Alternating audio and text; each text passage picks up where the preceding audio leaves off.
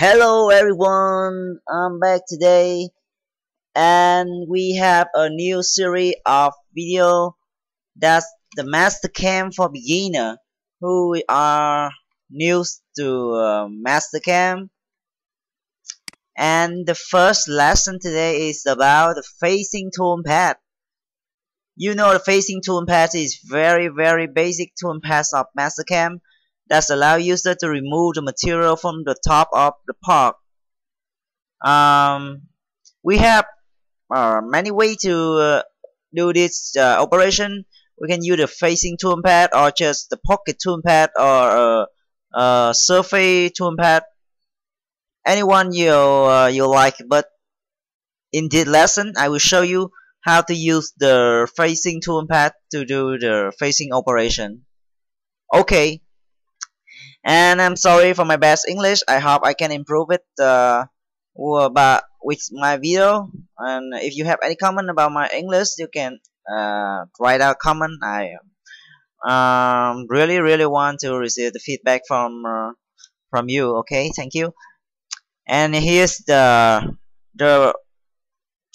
a sample part. For example, we have a rectangular block, solid block with dimension of 4 inch and 2.5 inches, and we want to do a facing operation to remove the material from the top of this stock. Okay, I will turn on the solid block. You can click on the level. In Mastercam, you can use level to easily organize the entity in your workspace. Okay, I will turn on the solid block. You can see that.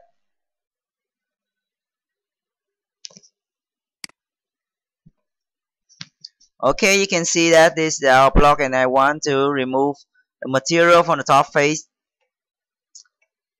To begin, I will select a machine for the job. Okay, I have a mu default or mu 3x here.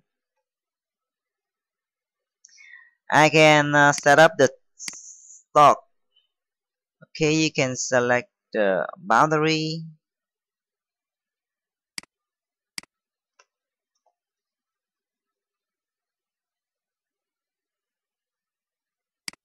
Okay, and for example, we leave 0.0 or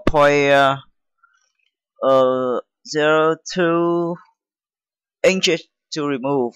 Sorry, I don't know how to say it in English. Okay, with a view from the front, we can see that we leave about 0.02 inches to remove. You can see here this is the material we need to remove. Yes, very easy.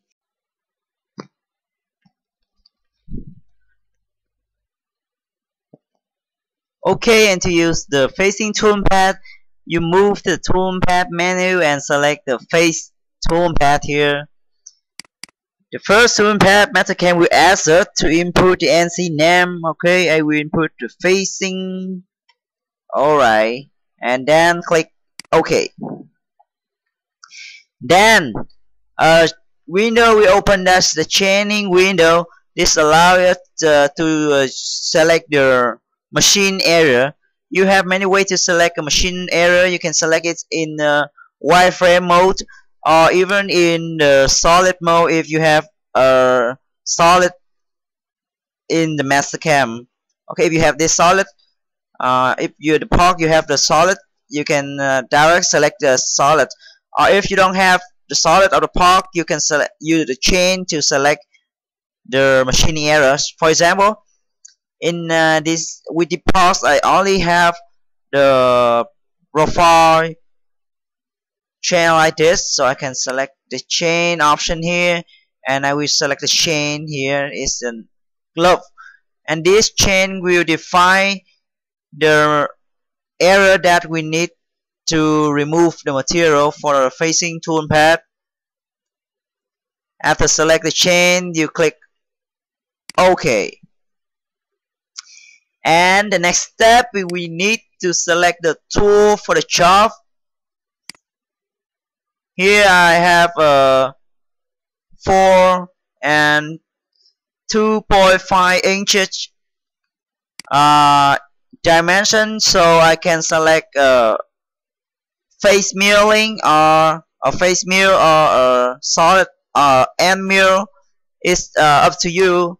For example, the width of the part is 2.5 inches.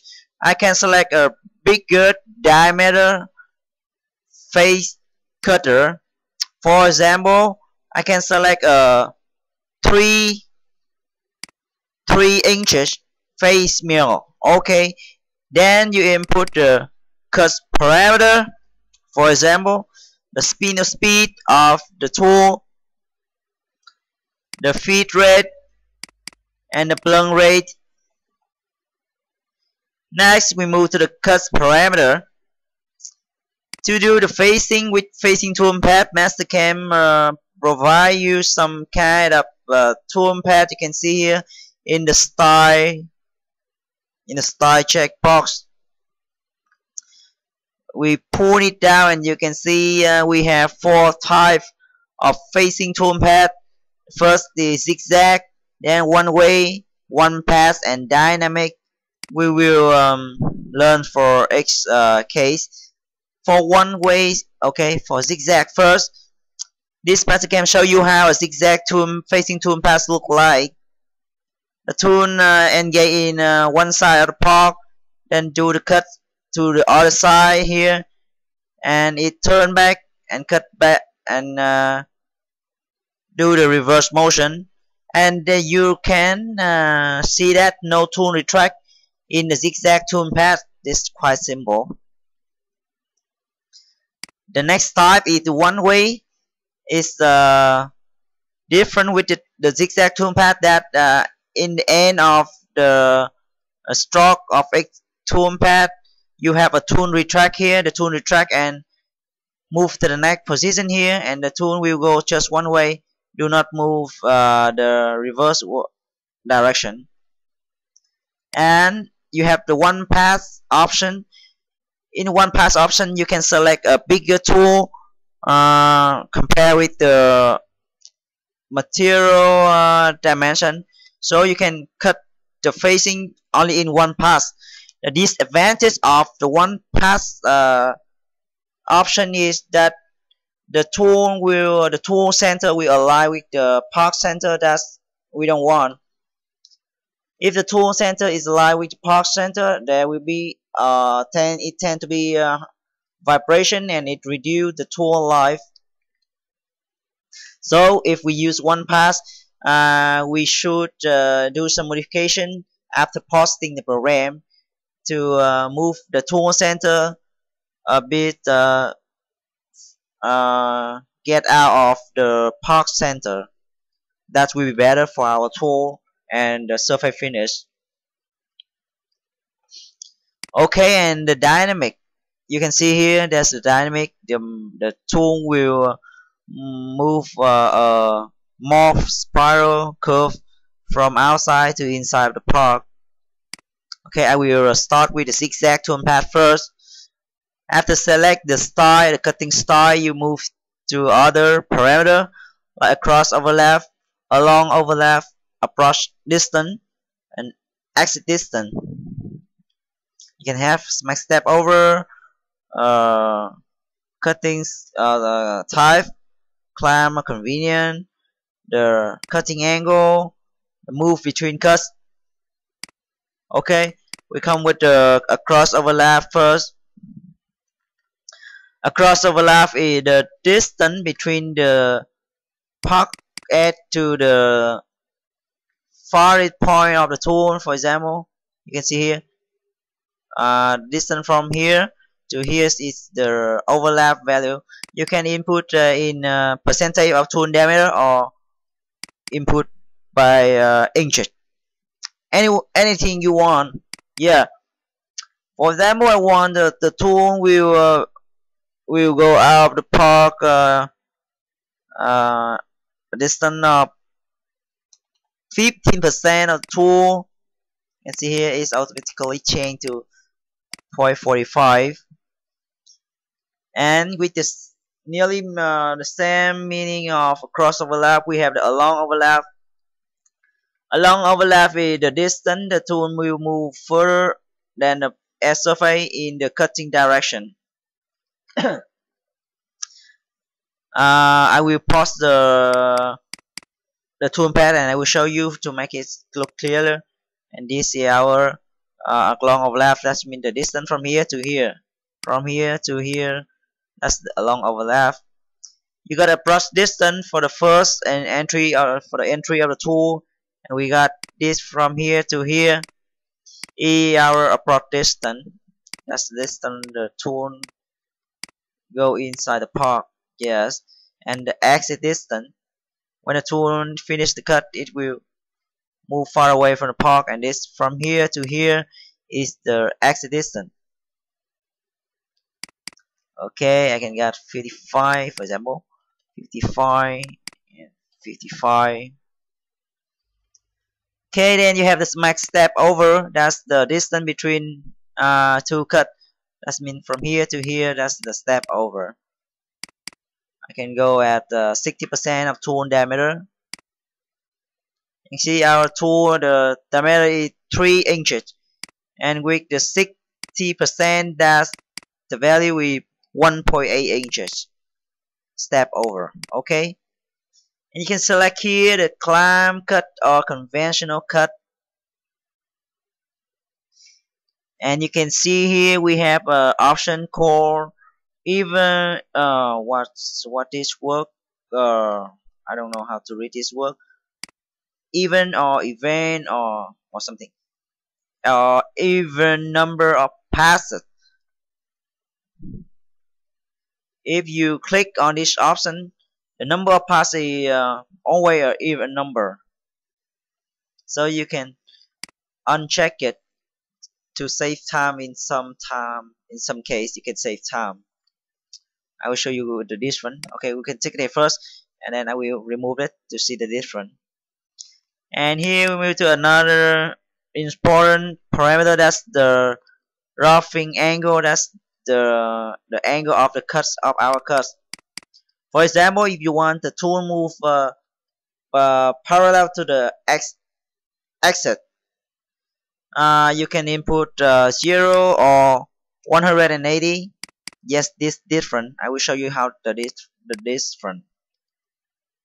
For example, we use the 0-degree angle. Next, we move. We have another option that's called move between cuts. That's what is it? Yes, you can see this 1 cut, 2 cut, 3 cut, and if you want to select a transition type from this cut to this cut, you can select here. You have 3 options. High speed loop. You can see this is the high speed loop. The tool will roll over from here to here. If you have the linear option, a tool will go here and go straight to here. Not this loop, not roll over. It's linear. Okay, well we select the linear first. You can also wrap it. I mean the tool will wrap it, travel from here to here and from here to here. You can also select the feed rate between cut, the transition feed rate. Okay, and here you can input the value to lift how much material you can lift on the face. If you don't want to lift any material, you can input it 0. And you also have the depth cut option. If you have too much material from the top of the part, you can cut it into multiple depth. For example, I have you can input the maximum rough step. For example, I input 0.05, and you can input the number of finished cut. For example, I want to make one finished cut with the finished step. The finished step is the material to be removed in the finished cut. For example, 5,000. Okay, you can select keep tool that option to avoid the tool to track.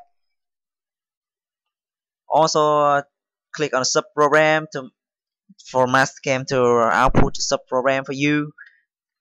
Okay, then we move to linking parameter. Yes, the last most important parameter is the linking parameter. Here you have some thing need to declare. You have the clearance. If you want to set the clearance for the tool, you check this checkbox and input the clearance value. You also need to input the retract value for the tool after do the cut. You also need to input the feed rate. For example, the feed rate is 0.5. You also need to input the top of stock. What's the top of stock is need to calculate the number of depth cut here. Mastercam need to know how much stock left on the top, so it can calculate how many cut need to be generated to cut the material. For example, in my part, I have 0.02 inches material need to be cut, and I will cut it to the right dimension. Okay, I can input as 0. Okay, and we click OK to select generate toolpath. Oh, sorry, I need to select the construction plan. I will look it from top. So okay, I will select change it again. Oh, toolpath must be top. Sorry. Alright, you can see that our facing toolpath is our facing toolpath. Yes. Okay, the tool will plunge outside the park, and you can see this is how it moves. Yes, this is zigzag toolpath.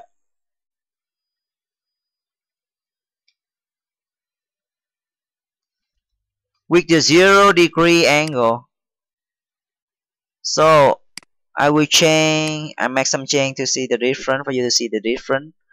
Okay, here I want to make the tool go further from park. I can input this 60%, for example. For prediction, I can input to 70%. You can see, yes, you can see that this the upper distance longer.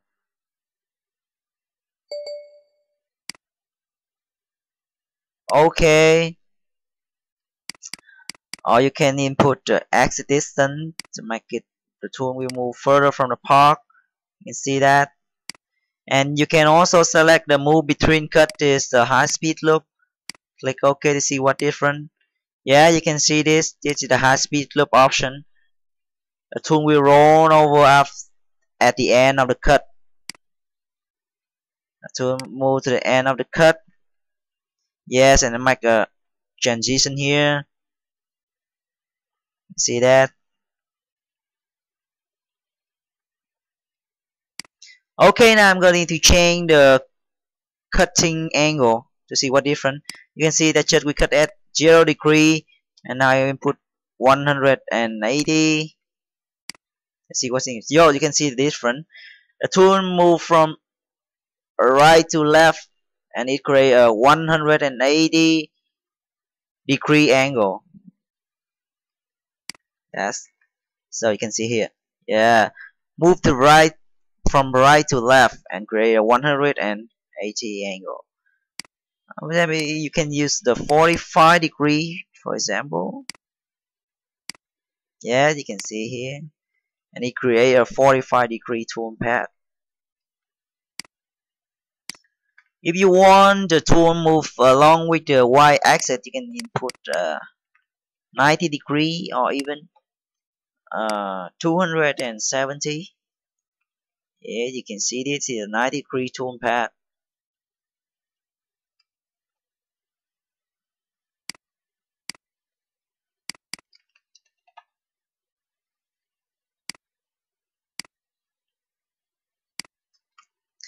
Okay, I will show you what is the overlap. You can see this from here to here. That's the along across overlap, and from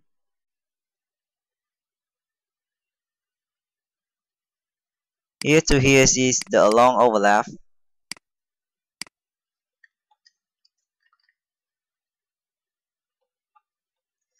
Okay, we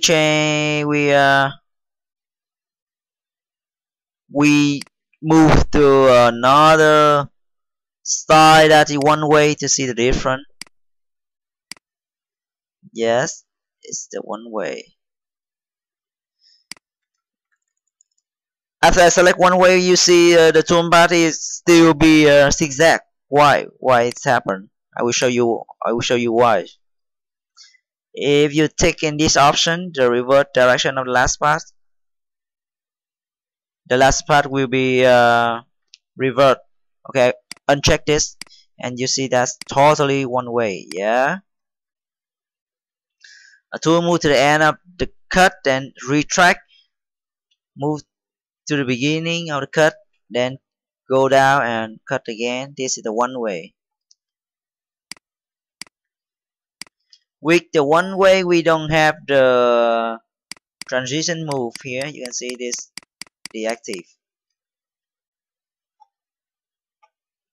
Okay, how about one pass?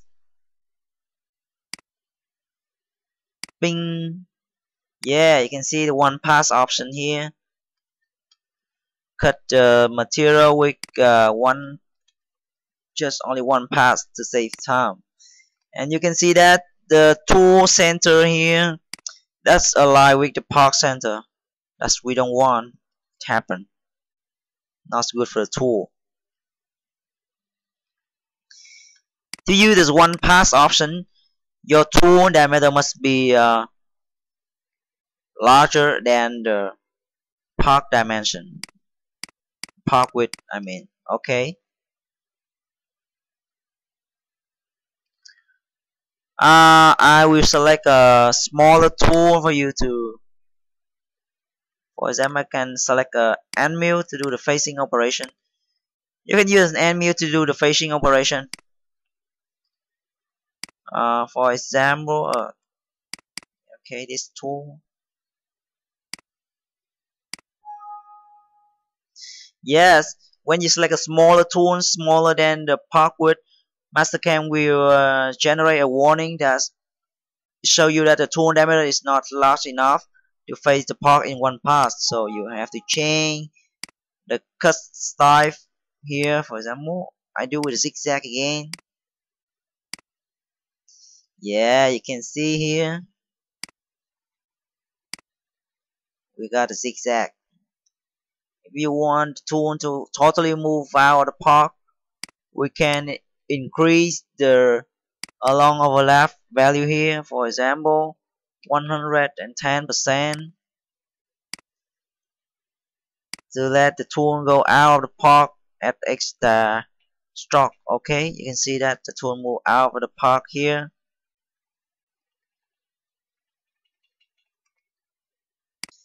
Yes, so you can make a rapid transition from the park or the pass. Yes, you can see the yellow is the rapid motion. See here, it's cut from here to here, and then make a rapid transition and go back. Rapid transition, go back. In order to you to try the rapid move, the along overlap must be larger than the tool diameter. If I input a value that's smaller than the tool diameter, Mastercam will not allow us to do the rapid transition because the tool is not completely go out of the park, so this can be dangerous. You can see that's warning here.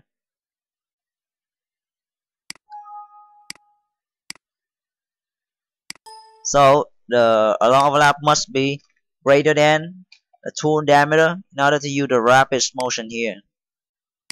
No problem with high speed loop and no problem with the linear option. So I can try to select the even number of paths. Let's see what happened. So you can count how many paths are there. 1, 2, 3, 4, 5, 6, 7, 8, 9, 10, 11, 12. We have 12 paths. That's an even number. Okay, how about if I uncheck this? Oh, you can see the difference, right? Go from here and out from here. And I will count it again. 1, 2, 3, 4, 5, 6, 7, 8, 9, 10, only 11. So if you uncheck this box, the number of paths can be an odd number, not even number. That's the difference. So we can try the dynamic. I rarely use this option, but let's try this to see how it moves. Oh, you can see that's the dynamic motion. Yes, that's look cool. Not bad, right? Dynamic motion for facing.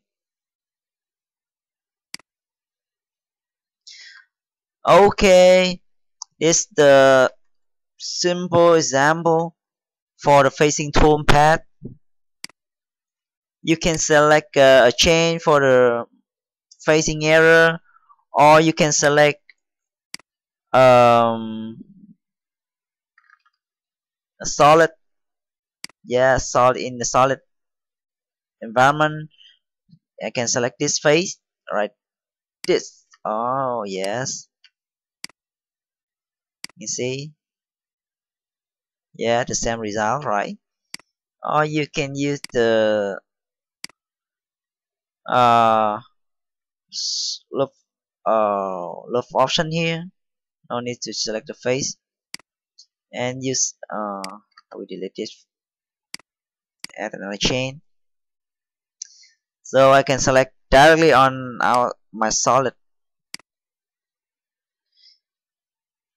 It's not important where the chain is located. It can locate at z minus 1 inches or any z value. It's just define the cutting area, so it doesn't matter if you select the chain here or select the chain here, no different result.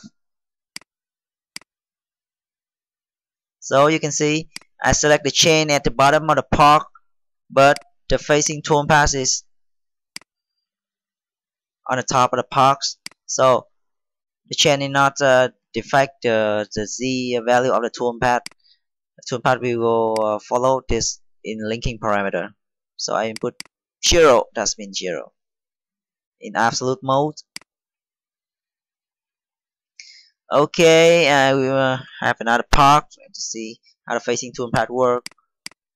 I got another park here. I will select it. Add, select all, select the chain. Okay. Yes, you can see that's the facing toolpath work.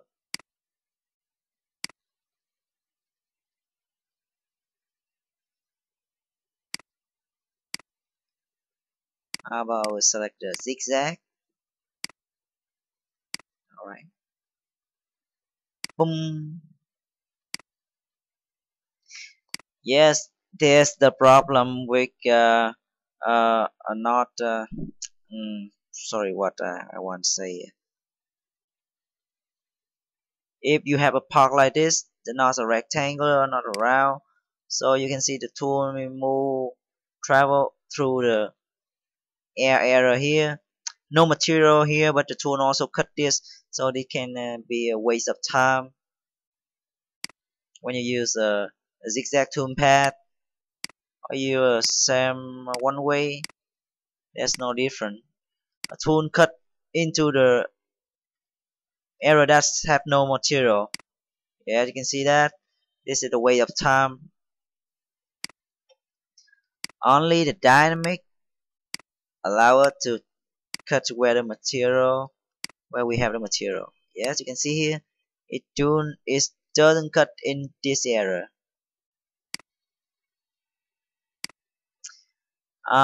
In other lesson, when we talk about a pocket toolpath, I will show you another way to do the facing with pocket toolpath. In this lesson, we just talk about a facing toolpath. Okay, let me see anything need to be revealed. Maybe not, because this toolpath is very simple.